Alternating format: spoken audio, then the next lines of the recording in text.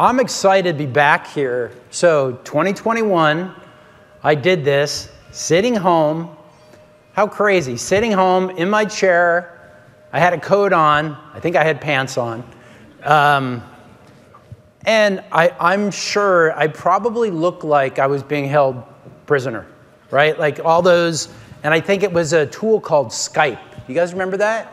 Yeah, so I mean, literally just a couple of years ago, and I went back and I looked at my notes. So I submitted my presentation, I looked at my notes, and I'm like, oh God, I hope I don't say all the same stuff I did 3 years ago. And I looked, and I'm like, you know what? There's a lot of things, frankly, that are the same. But the things that are the same, vision, strategy, things that are happening on the grid, some assumptions on demand, some of the technology, some of that. What's changed is I think we're off on some of our demand assumptions. There's going to be, and I'll talk about some of the details, a significant higher amount of demand that was originally forecasted just a couple of years ago. We've seen, you know, the advent, we're seeing more EVs. It's funny, when I drove here, I didn't even think about my Tesla. I didn't even think about, oh, I assume they have a charger. Thankfully, there was a charger here, so I'm going to make my way home.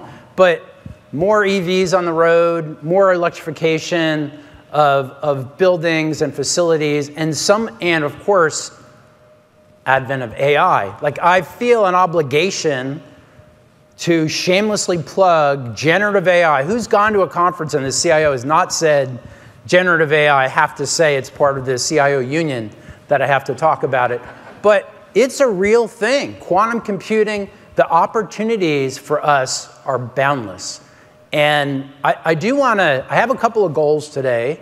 Hopefully, when you walk away, you're like, wow, he's a little more interesting in person than when he was being held captive.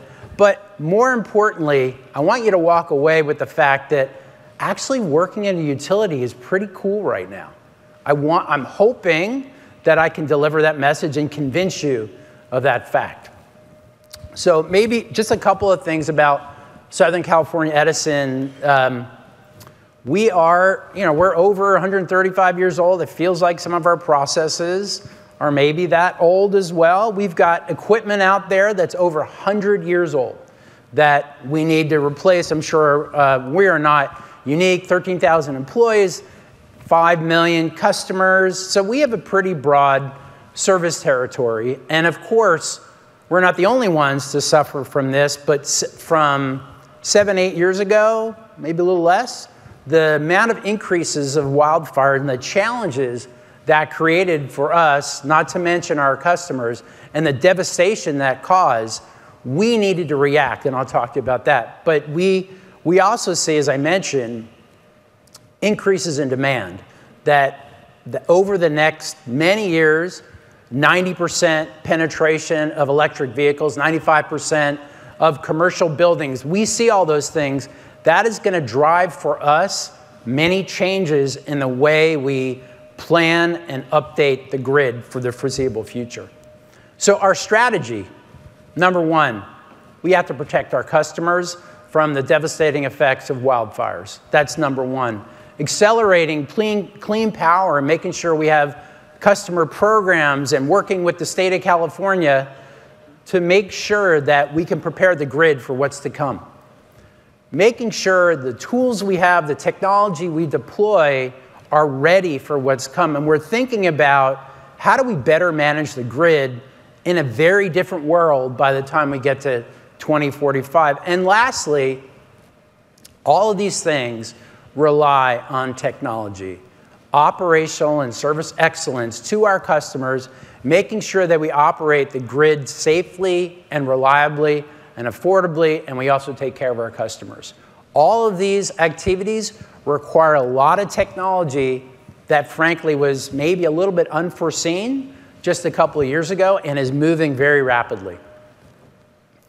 So, wildfires. As I said, we have much of our infrastructure, at least the last couple of years, is pretty old, and we had to rapidly replace things. Customer demands, as Tom said, the expectations of our customers are raising considerably. They try to compare us to Amazon and Google and other companies for that user experience that, frankly, sometimes from our utility is maybe a little bit stale.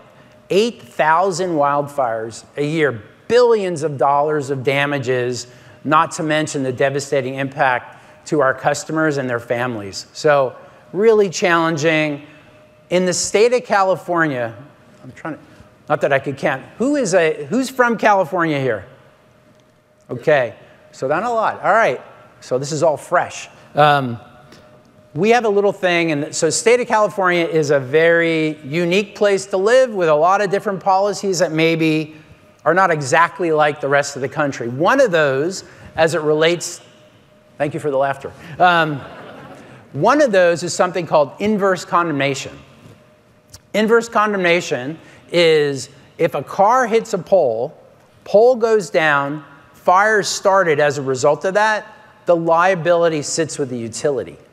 That's a very unique thing for us. So in addition to the goal of we have to protect our customers, and customers, no matter what, they don't like when you turn your power off, when we turn their power off, believe it or not, even if it's to save them. And so we're actually seeing a little of that now. But the other thing is we also have to protect us from liabilities. But the most important thing is to protect our customers. So what did we do about it? These are not, we'll say, fantasies or things we're thinking about. We needed to do something very different. I would say one of the things that utilities do a fantastic job of is people coalescing around a unified front when we're facing an existential threat. We are so good at that. Sometimes we don't do that on a daily basis, but if you think about when we're facing that threat, rallying around a single rallying cry and protecting our customers is a singular goal of all of our employees. So what did we do about that? We filed with the commission a plan. And the plan was largely around, we need to think about who is in the most vulnerable areas, high fire zone. We needed to do weather forecasting. In fact, we're probably one of the more prominent or preeminent weather forecasters in the state of California because of the weather modeling we had to come up with that didn't previously exist. So hardening our infrastructure, we have deployed something like 70 to 80% of we have covered conductors deployed to harden the infrastructure. Our goal is by the end of 2025, 90% of them will be covered. We've had to deploy cameras and satellites and sensors and sectionalize and fuse, a whole bunch of things to harden and protect our infrastructure from the potential spread of wildfires. And we needed to do something very different with the way we were rolling out technology, and we had to move extremely quickly. So what did we do? We deployed new vegetation management systems, new ways of doing inspection. We had to deploy supercomputers for weather modeling, as I said, and we've got thousands of weather cameras out there that are ingested. We also had to, we pushed ourselves with LiDAR and drones and imagery, and then, of course, the shameless plug for AI, where we applied machine learning to these images to better identify where we may have faulty equipment, as well as apply that to vegetation and make sure we didn't have fuel for the fires. So we pushed ourselves, and in many cases we pushed ourselves in a very non-utility way. We were deploying technology not in years, but in weeks and sometimes in months.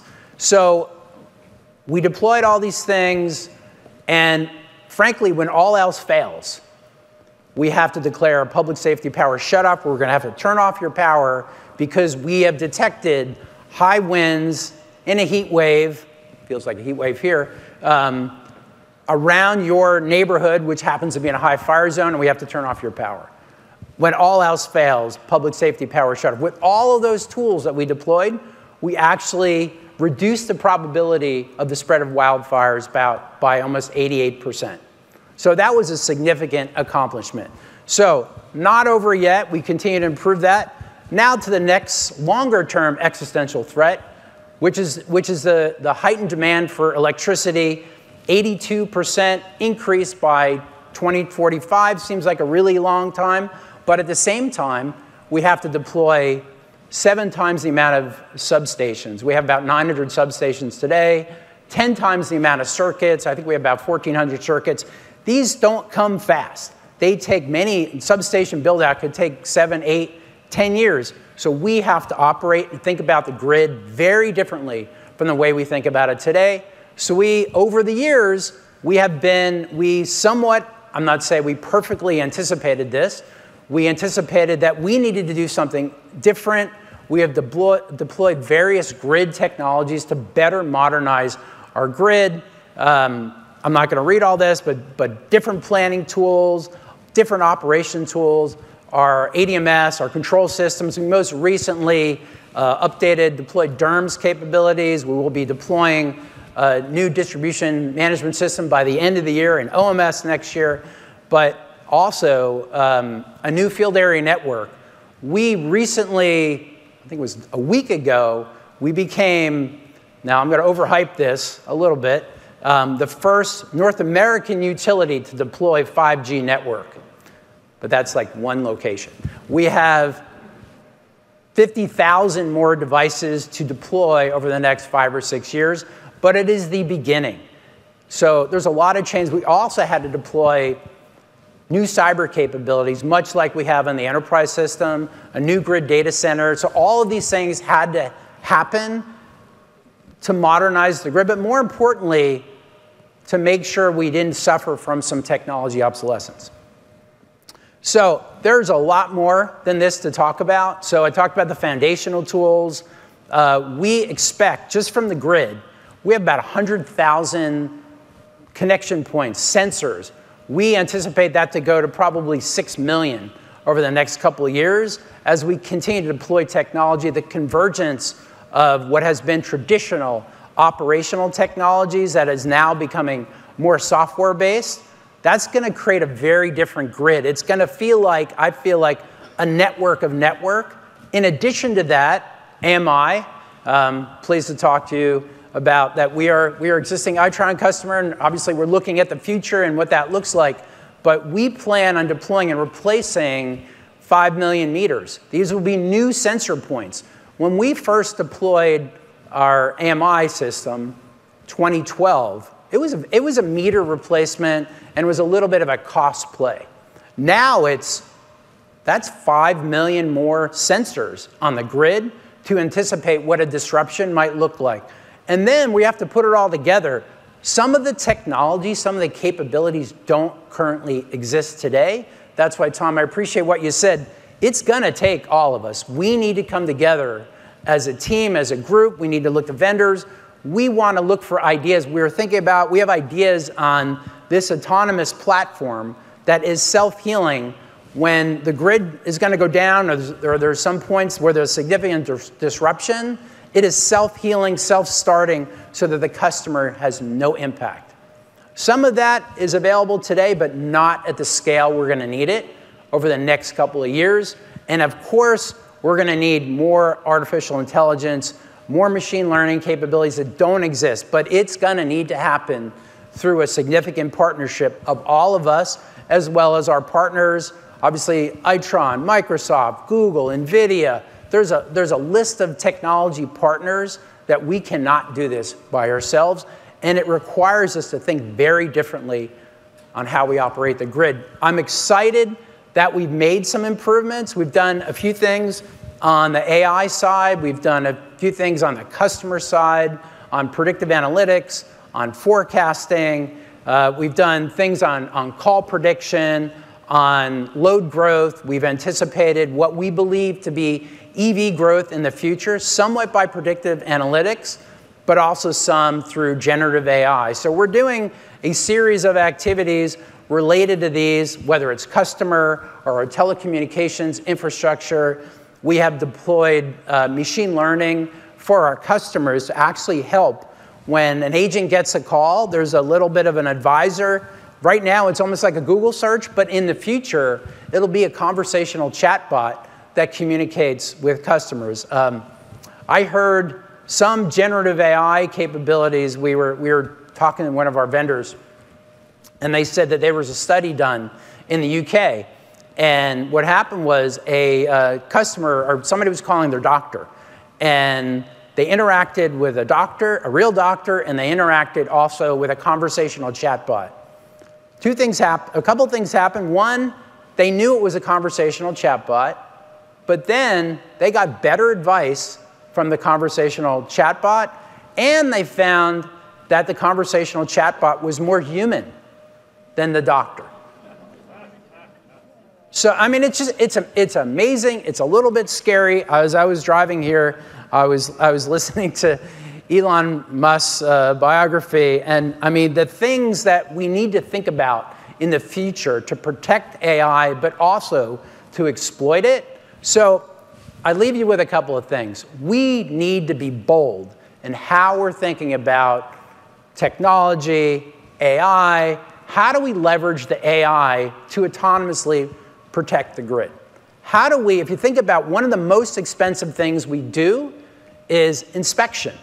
Deploying assets, deploying people, resources to go back and take their tablet with them, record, come back, and based on that information, we'll go do infrastructure replacement. What if we had a complete digital twin of the entire grid, and when you wanted to replace an asset or you want an asset condition, you didn't deploy a resource. You looked at your digital twin, and then you deployed resources to do that replacement.